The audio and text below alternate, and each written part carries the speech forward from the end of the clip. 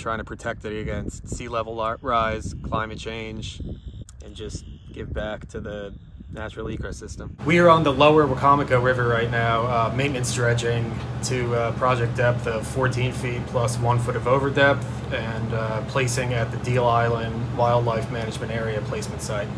It's something new that we're trying. The Army in general wants to move towards a beneficial use platform of the dredge material. We're at Deal Island Wildlife Management Area, placement area 2 on the lower Wacomico project. Now we are about, I'm gonna say 7-8 miles away as far as the pipeline goes, and this is the end of the line.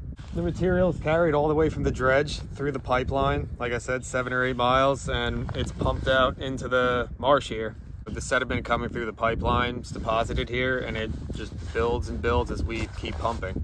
Well, yeah, you don't want to live there, but the birds do, the other animals do. It's important for the natural ecosystem.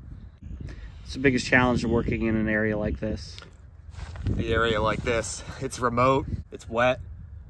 You gotta get all your people out here, all your equipment. As you can see, the pontoon excavator, specialized equipment for floating on the marsh. It hasn't been easy. After that, we wait for the planting season.